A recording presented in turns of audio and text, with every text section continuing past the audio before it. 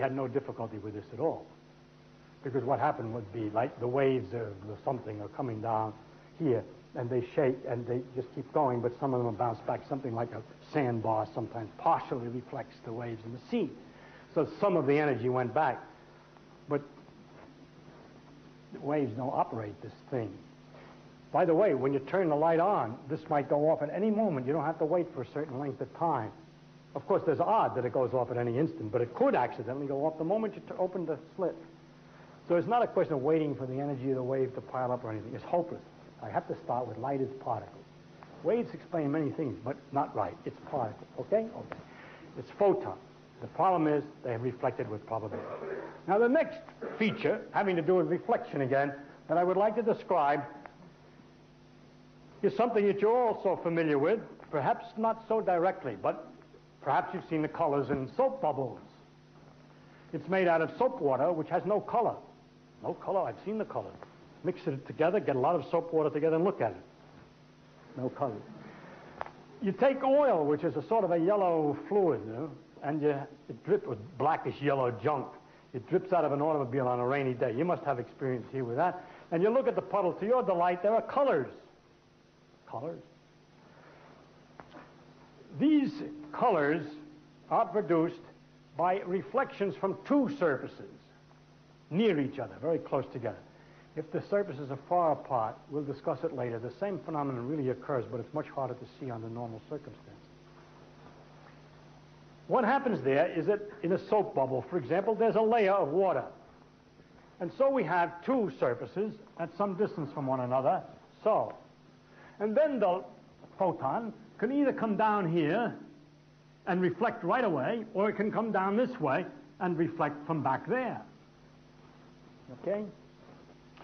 Now, as it turns out, it's about the same percent. If it's just water between air and air, it's about the same, 1 in 25 both times. What's the colors?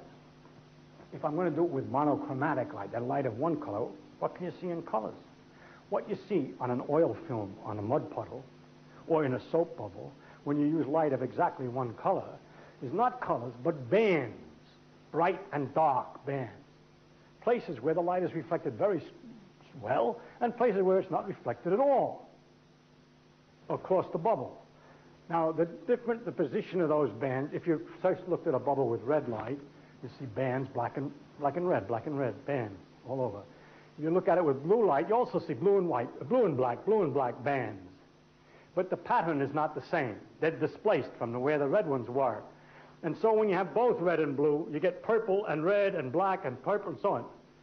Now, if you add to that yellow with its pattern and so forth, you get all these colors mixing, okay? So we're going to simplify experimentally, as Newton did, and look at these, this reflection. What Newton, most of his experiments, he did this clever way. He had a beautiful curved piece of glass, which was a lens, and a flat piece, and put them next to each other. And then this was only a very slight curvature. And so he had this gap between the two. And when he shone light this way and looked at reflected light, which, depending on where you looked, see, this is a cross-section of the lens, which is more completely like that. There is some reflection from here, which is irrelevant at the moment. There's another glass plate down here.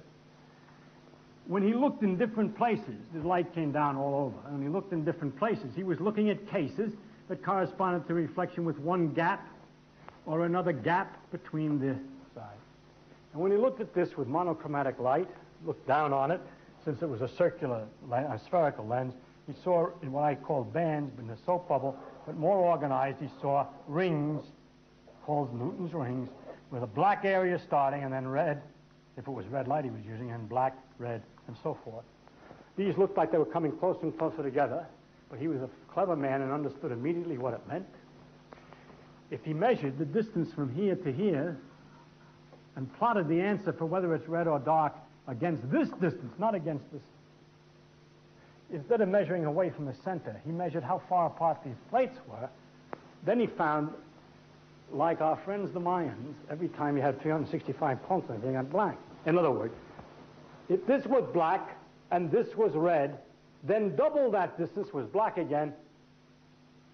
And yes, and triple the distance was red, and 4 times the distance was black, and 5 times the distance was red, and so on, nice and even. In other words, instead of measuring by this distance, by measuring the thickness, you find the following experimental result. Reflection coefficient against thickness between the 2 layers. Okay? The spacing between, in this case, if it's an oil film bubble, with that's the distance. In this case, it's the spacing between the lens and the plate.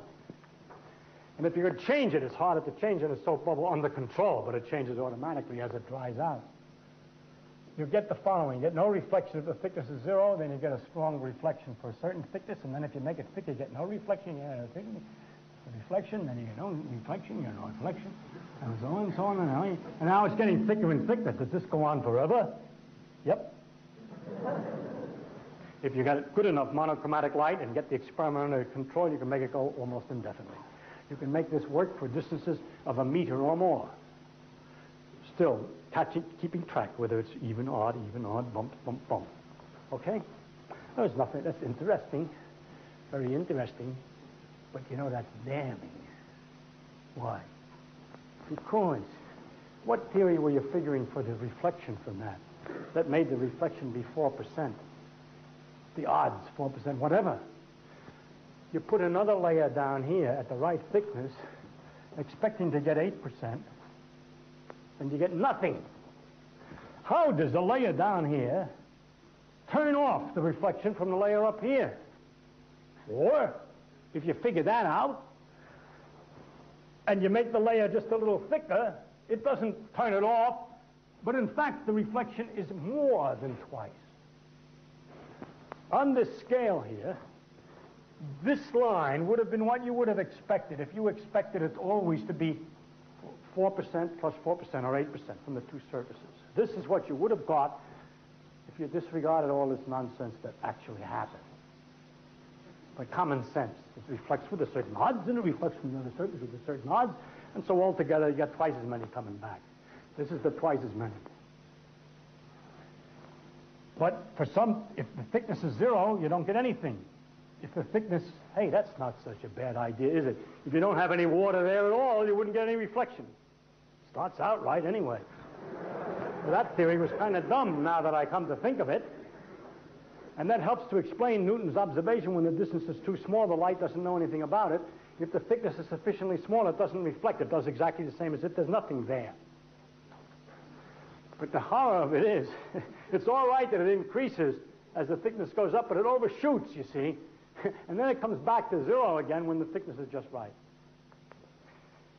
It's very difficult to invent a probability thing. If I had these spots on this surface, it's very hard to see how you're going to have spots on this surface, which turns the spots on that surface off when they're the right distance away.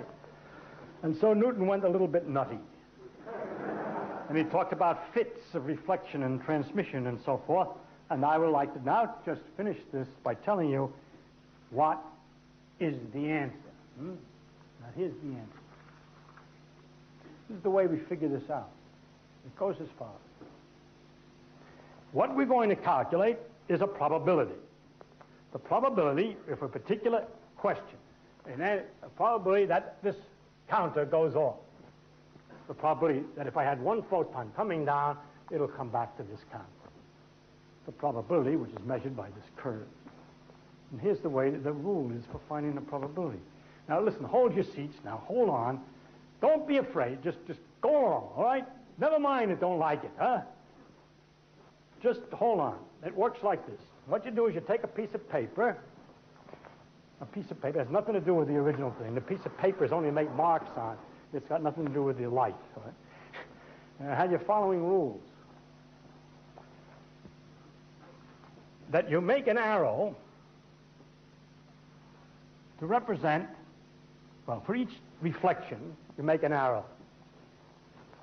This arrow, for example, is for the reflection from the front surface, and this arrow might be the reflection from the back surface. And I'll tell you in a minute how to make those arrows.